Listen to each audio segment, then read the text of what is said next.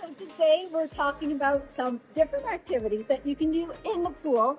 I used to be a water aerobics or aquafit instructor back in the day, and it is still one of my favorite activities, and I love to recommend it to my patients, particularly when they're actually comfortable going in the pool. But this is a low impact activity that gives you a wonderful workout. You get a good cardiovascular workout, and there is tons of resistance here in this water. It's Doctora Victoria and George. I wanted to share some of my favorite equipment with you for doing some water aerobics, and also some of the basic exercises so that you can feel comfortable going in the pool and doing some activities if you want to.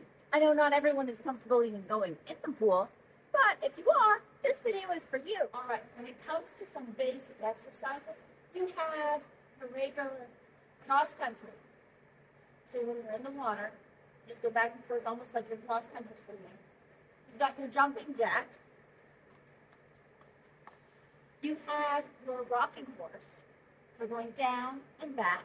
I'll show you from the side.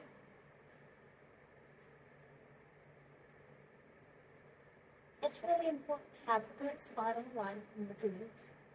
And of course have your jogging with knees up or bum kicks.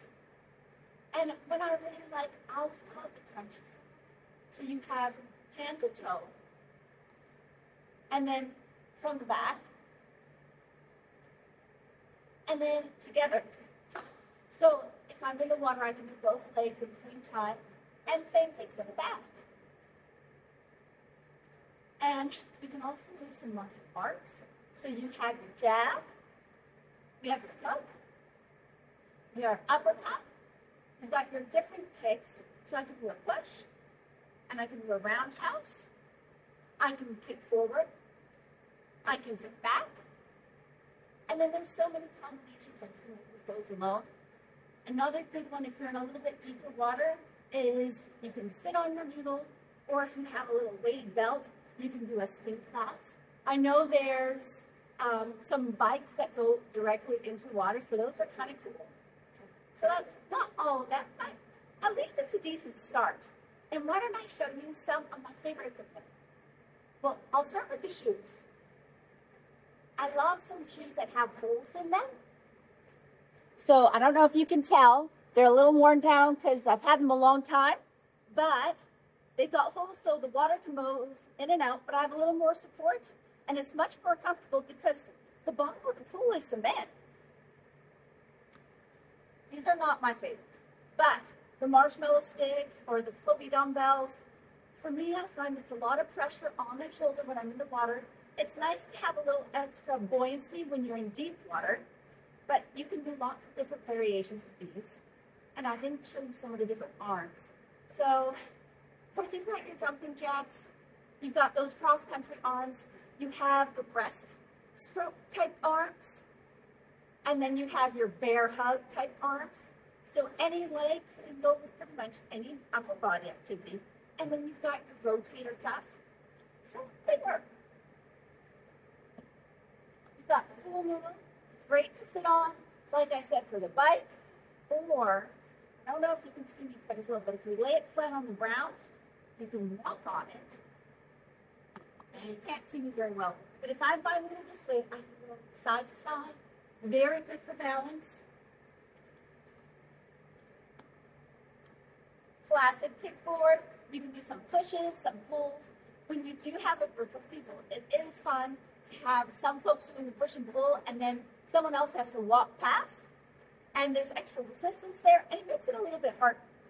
Now, these are truly my favorites. All right, so I've got little ankle weights, or kind of the water equivalent. So these go around your ankles to give you some resistance. And I like it because then, no matter what direction you're going, you get a little extra boost and a little more hard work. And I love these guys. I always call them the helmet heads. That's what it looks like to me. But your hand goes in there, and then you don't have the buoyancy of the marshmallow sticks on the shoulders, but you have good resistance every direction that you go. So I do like that. And I like being able to have extra resistance every direction I go. So these are my go-to. I love them. And most days, if I'm doing some water aerobics, I always like to do the helmet heads with the little ankle resistance things. And if you don't have that equipment, no worries. You don't need all of that. You have your body and you have the resistance of the water, and that is good enough. And to make things easier or harder with your hands, you know, I showed you all those different arm variations. Think easy is straight arms to the water. A little harder is a fist, and then harder is a flat hand against the water. So if I'm going against the water, I can go harder, a little bit easier, and then easier once again. So there we go. Just a few tips and some of my favorite things. Not most favorite things, but there's many options and a lot of other equipment that you can bring into the pool. And if you're having fun and enjoying it, that is the best part. Top tip, when you're in the pool, the optimal height of the water will be about nipple height. So you want the water about midway up your chest, and that will give you the best support and the best resistance while you're in the water. So we can get the arms going and the legs. De nuevo a empezar, un nuevo día vendrá.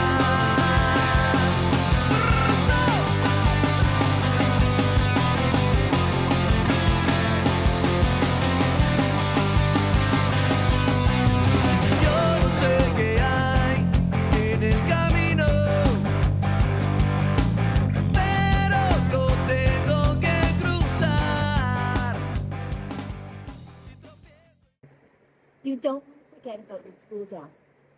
So I love to use the wall on the pool. And I don't know if you can tell, but my toes, my legs are too long. I got my feet just up on the edge. And I'm sitting in the middle, and you can lean to one side. You can lean to the other side. I hope you don't use this finger while you're actually working out, because I'm going too fast. But you can put your feet down, you can have them together. Toes are just below here. And I suppose I'm not as flexible as I should be, because I'm not as diligent as stretching. I want to encourage you to be diligent. And then you could do, it's similar to what's online, but a straight leg out, but almost like a runner's lunge. That's a good way to get your back leg as well. And if you have knees together and you bring one leg up, on the back here. So I've got my fingers back here. Try to keep your knees. And the other side. We want to do our arms, we use them too. I can do over and across, and I want to push this arm towards this one. That's how you get the best strength connection. And then straight up, down the bed. Push. Okay. I'm pushing this way, and then I'm pushing this arm this way. And I'm going to leave this arm here. I'm going to tuck this down behind me, and I'm going to look into this armpit, and I'm going to stretch my neck.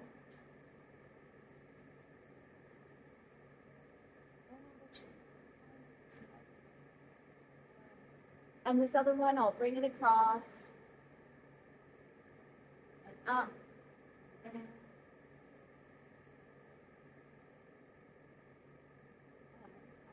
tuck this arm behind, and look into this armpit. And I'm going to put one arm up, and this arm I'm going to reach all the way to the bottom. I can sit straight, I can lean.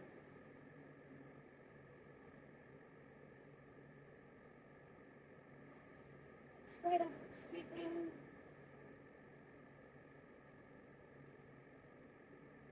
And arms in front. And back. Something that I love about being in water is we can do a lot of side-to-side motions. And in our day-to-day life, most people, we're always going back and forth, walking or running, going upstairs. But in the pool, I can go side to side and work some different. I'm the favorite of being in the pool. Well, thank you for joining me today, our healthcare team. I hope that you had a great time, learned some good tricks, and got some inspiration to maybe come into the pool or your backyard pool or at least try something new. Bye-bye. And spice it up with traditional swimming.